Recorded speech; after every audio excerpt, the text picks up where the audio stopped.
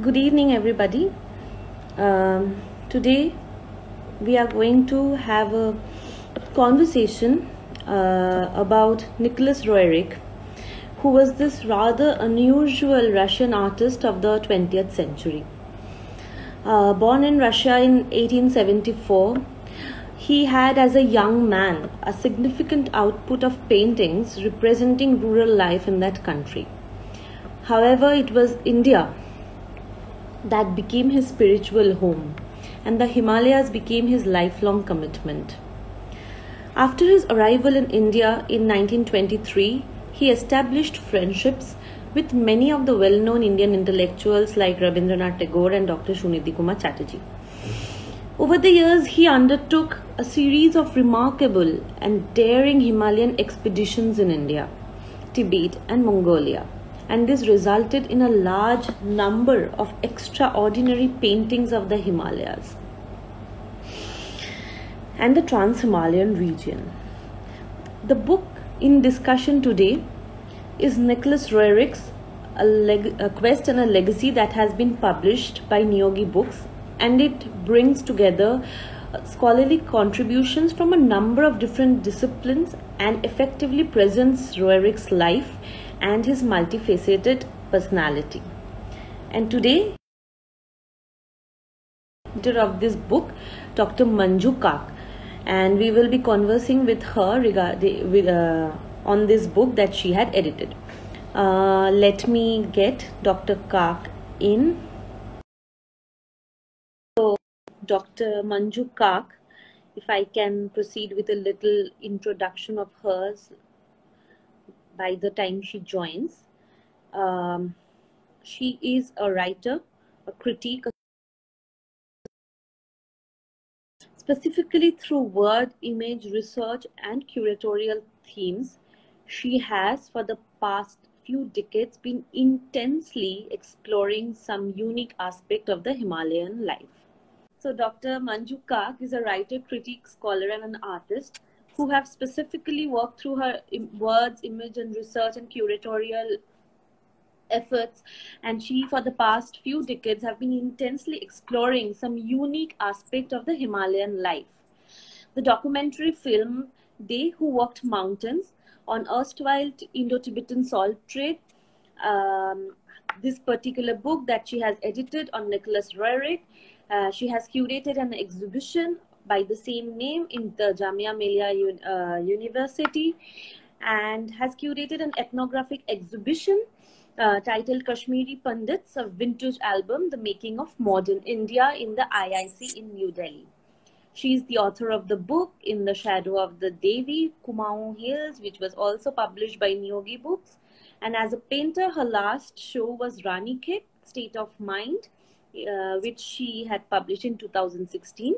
She holds a PhD from the National Museum in New Delhi, and a few of her artworks are in private and public collections in different collections in India and Hong Kong. So these are not even, I'm not even scratching the surface of her achievements. Apart from this, her 3 collection of short stories have won critical acclaim, including the Katha Award and the British Council and University of Hong Kong Award. They include First Life in Kolnelpura, Requiem for an Unsung Revolutionary, and Just One Life and Other Stories. She has received many awards and fellowships, some of which are the prestigious Charles Wallace Fellowship from the British Council, to the University of Stirling in UK, the Hawthornden Fellowship, and a grant to attend the Breadloaf Workshop at the Middlebury College in USA. She is the recipient of the Senior Fellowship in the Culture of Government of India. So we are extremely privileged and honored to have you with us today. And I personally don't have the hard copy of the book, Nicholas Roerich. If you have a copy, ma'am, I'm sure everyone would like to see the copy, the hard copy of the book. Yeah. Here it is. I should show it right here. Yeah. Well, if I can put it instead of my face. Yes, exactly. So this is the book on which we are going to have this conversation this evening. Nicholas Roerich, A Quest and Legacy. So I will start off with the questions right away. And if any of our viewers have any comments or questions, please put them down on the chat box. And if time permits, I'm sure Dr. Kak would be very happy to answer them. So, ma'am, to begin with, Nicholas Roerich, he was this unusual 20th century Russian artist. And for the initial part of his life, he can be very much placed in the silver age of the Russian culture. He identified with the ideology of the various forms of conservative ideologies in a way, like Slavophilism, Pan-Mongolianism, and Byzantinism.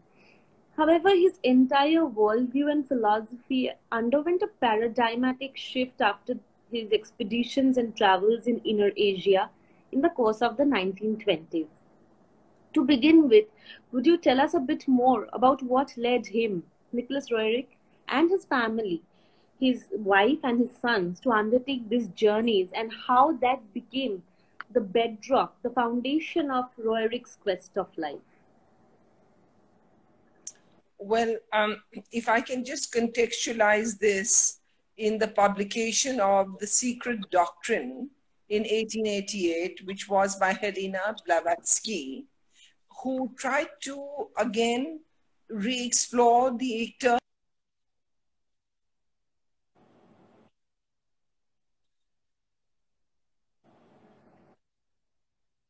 which in that juncture of the westernized world were completely lost in the fabric of their civilization. Christianity was more about an ethical conduct in life today, but not really concerned with the journey of the soul. Right.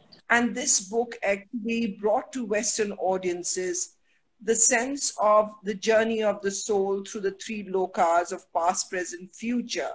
It brought about an awakening in other psychics and mystics and clairvoyants, as well as Westerners or Western civilization disillusioned by the kind of colonialism, militarism, the sense of masculine construct of civilization, and totally ignoring the feminine underpinnings of what life on earth could be about, that is creativity, intuition, nurturing. And having been disillusioned by that, remember, this is the time of the Russo-Japanese War. It is the time of the build-up to the First World War. There was this understanding that the West and the civilization that it had generated was not giving the real answers to what the fullness of life of human civilization could be. And Roerich was one of those people, rather the Roerich family was one of those families that then wanted to go on this quest to understand what was the future of human civilization. Remember, the Russian eagle faced east, and they thought that the answers to the old Russian soul, if only they could reclaim that old Russian soul that was talked about in Russian lore and Slavic myths and Nordic myths and Viking myths. And if they could reclaim that, then there would be the basis of a rejuvenated Russia. And so to seek that, they moved into the Buddhist terrains of Mongolia and Tibet. Right. If that is the philosophical underpinning in terms of the journey, I mean, how did the earthly experience of undertaking them intertwine with his quest of transcendental philosophies, the one you were just mentioning, to finally shape a worldview that at that point in time was pretty much unique to the Roerichs? Well, that worldview was perhaps unique to the world at that point of time.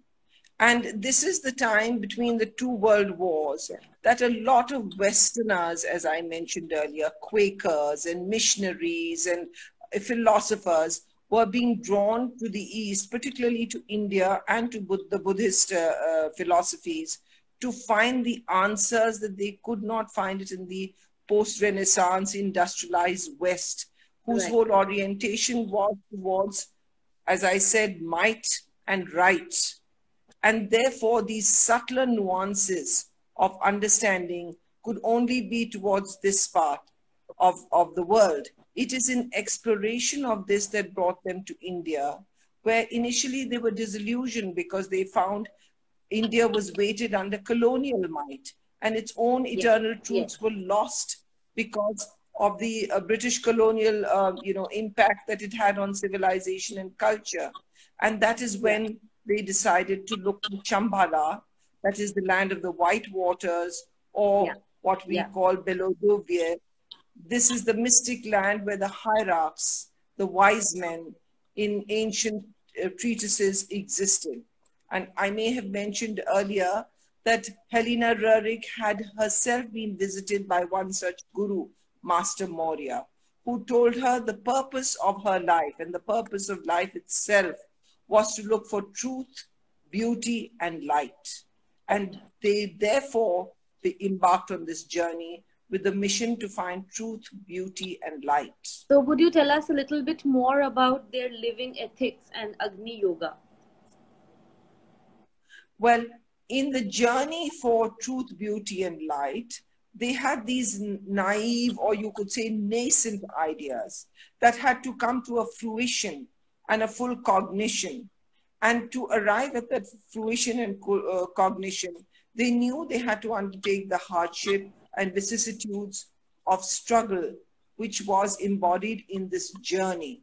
This journey that took them through very harsh and very difficult terrain in those days, especially through Kashmir into the upper plateaus of Tibet, and from then further on into Inner Mongolia, actually also was a search for these wise men, these holy men, these men who meditated in caves and lived these isolated lives in search of, understanding and knowledge and spiritual cognition of what the universe was about.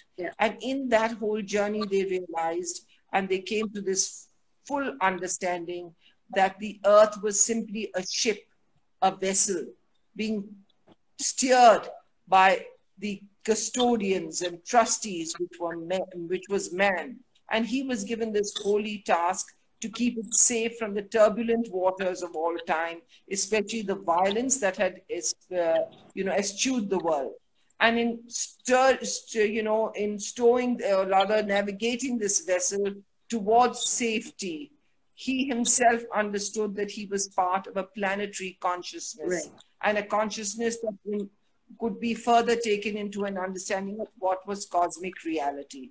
And cosmic reality was part of a never-beginning, never-ending journey of the human soul. So it was deeply rooted in the tenets of humanism. And also they called it Agni Yoga because this kind of higher consciousness and an understanding of what human life was, the purpose of human life, could only be achieved when you perfected a kind of meditation called fire yoga or fire energy. And that was the basic tenets of living ethics, which said there's a very strong link between human behavior and the health of the planet, which is being proved today. Human behavior and the health of the planet are interlinked. Absolutely. And until we have a productive course in human behavior, the planet will not be healthy. Right. So we know Rurik as a mystic, an explorer, an adventurer. But the thing that we know Nicholas Rurik most for is his identity as a painter. An unusual and nearly an esoteric painter. So if we talk about the oeuvre of Nicholas Rurik's paintings, which is something of particular interest to me as a student of art history, his initial paintings are associated with notions of representation of the pan-aesthetics, paganism, and also the fantastical, something that was translated even in his set designs and everything. But there was also a certain sort of transition in his painting styles and subject that sort of goes along with his millennial transformation. Would you tell us a little bit more about how his style and his themes evolved and reflected the millennial transformations that happened 1920s onwards, when he was taking this kind of journeys to Inner Mongolia and in inner Asia, basically. Well, Mrinalini, I'm glad you asked me that, because it has been said time and time again that Rurik's paintings were really a prophetic, a prophetic understanding, as well as a kind of a way in which he was trying to tell the world something more than visual interpretation of what he saw. There is definitely the quest for beauty, but beyond the quest for beauty was his quest for truth, and truth that he understood. Therefore, initially his paintings, you see, have a great interest in material culture, in churches, in walls, in archaeological artifacts. And in that you can see the rudiments of the Rurik pact that developed later, because material culture, the preservation of material culture, is really which told man and mankind from where he had come and where he was going. But during the course of his journey, he found the exact metaphor through which he could express this very quest for truth. And in this case, the metaphor became the mountain or the Himalayas. Yes, exactly. I'm going to cut you a little bit over there. Yeah. And I'm going to interrupt you there. And I'm actually, what I really wanted you to elaborate more was on the Rurik style of mountainscape. His extraordinary, vivid and in a way bewitching depiction of the Himalayas, which I think does not have a precedent in Indian art, as far as I know. The way that Rurik kind of experienced it and the way he kind of rendered it. So please tell us a little bit more about his style of mountainscape. You're absolutely correct. His way, the way he depicted the Himalayas is the exact metaphor. It is as if that is exactly what he was looking for to explain his whole quest and his understanding of the universe. The mountains signified, especially the snow peaks, and the sense of yearning and the sense of gnosis that man has with its creator. And the aspirational quality that we see when we confront mountains and these snowy peaks of the Himalayas typically, symbolized that very point that he himself was trying to explore, and also the ethos of what he was trying to say. And therefore he left the material culture that he earlier depicted into this so-called naive representation of the power of the mountain and the spiritual sense of that we have, especially us in the Hindu culture, when we see mountains, because we signify them as Devis, as Mother Goddess, and we imbue them with transcendental as well as mystical powers. That is what he tried to capture in the way he depicted the colors. He made his own paints. He brought a luminosity and a great sense of energy into the colors that he produced. And there is sometimes very little interference between the naked human eye and the mountain themselves in his interpretation. So it was as if he was confronting his God, and the God was signified by the mountain. And that is what he placed exactly as he saw. And he was a mere vehicle to bring that sensibility to the observer, who would much later in time to come look at his paintings. Right. So, but then you did talk about his interest in the material culture. After his sort of millennial transformation, that also takes a different turn, and we know today that he was one of the most remarkable universal peace activists. He moved around the world developing his idea of preserving cultural treasures of the world, and finally that got conceived into the Rurik Pact. In today's world of crying need of a sustainable ecology and a need for the global protection of cultural property in times of peace and war. How relevant is the Roerich Pact? The Rurik Pact is a very interesting document. Yeah. It reached its culmination around 1935-36 after the First World War, but at the threshold of the beginning of the Second World War.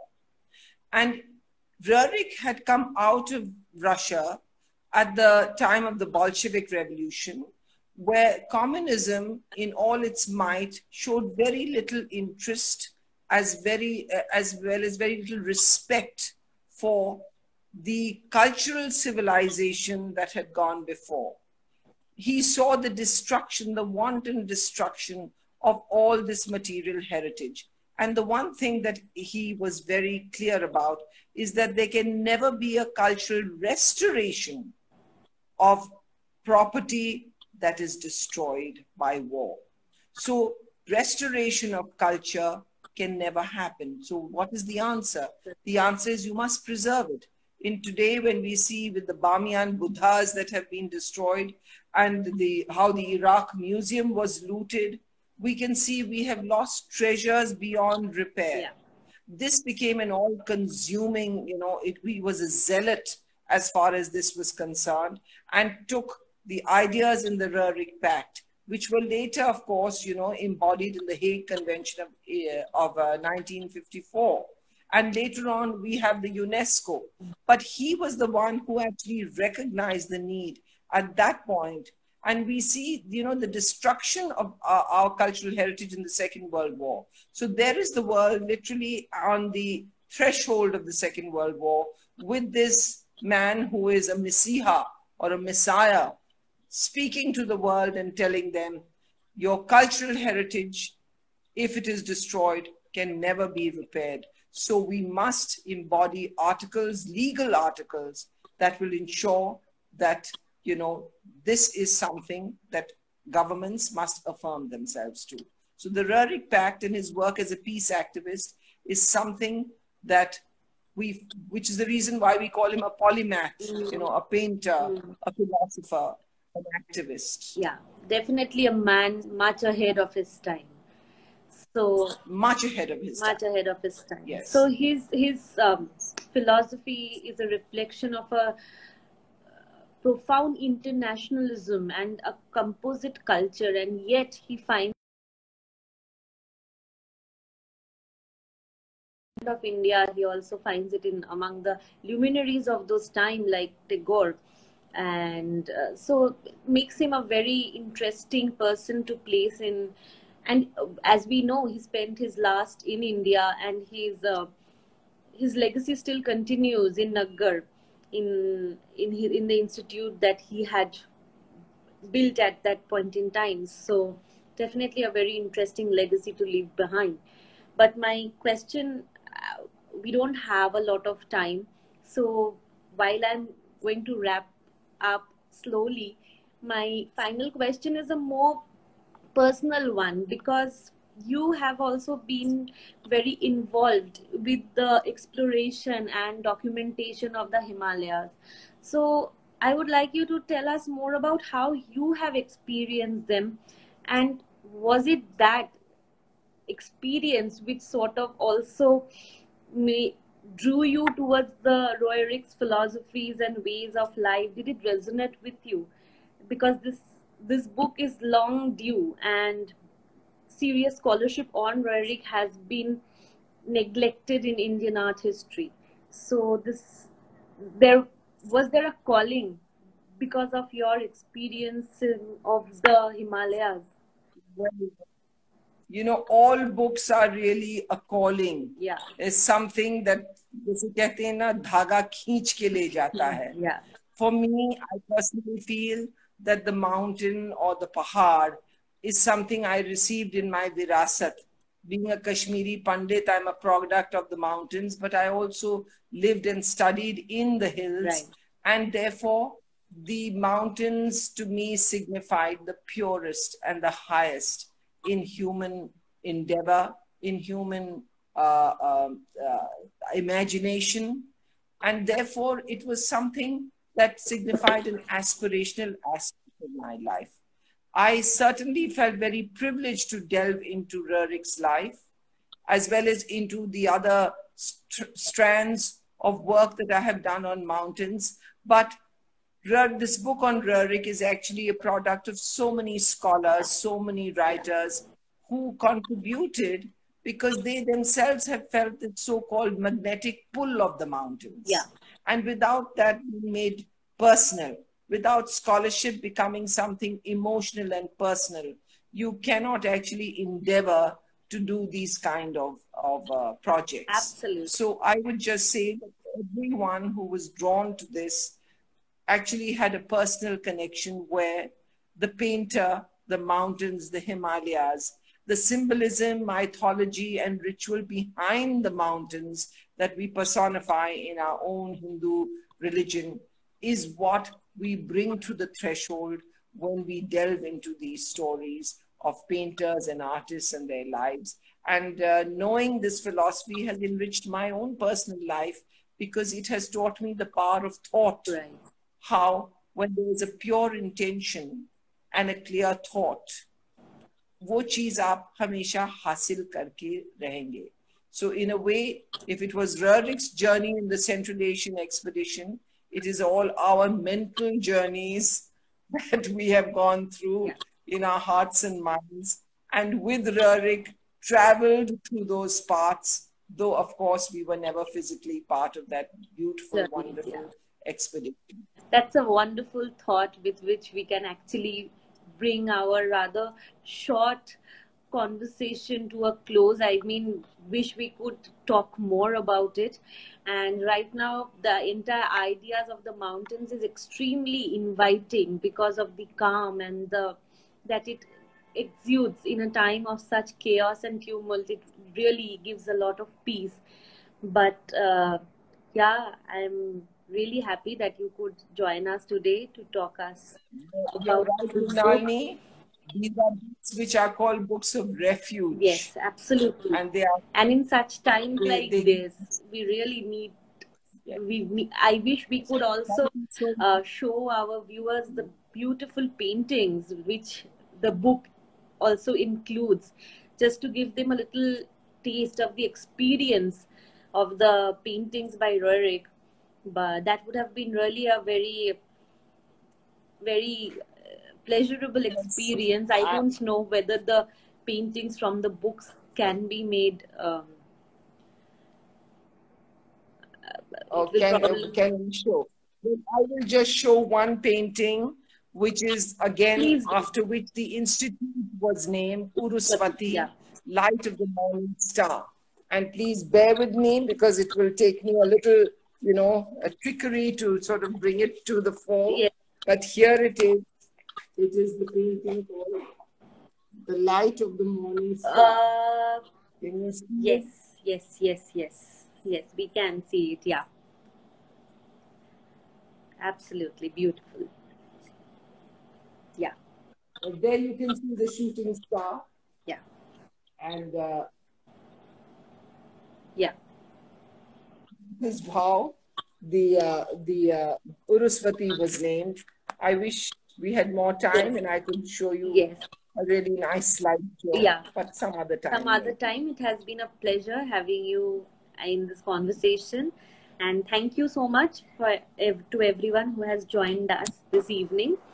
Have a great evening. Have a great rest of the weekend. And we'll see you soon in the next video capsule by Niyogi Books. Thank you, ma'am. Thank you, Mrinalini. It was wonderful talking to you. Thank you. Bye. Bye. Good evening. Bye. Bye.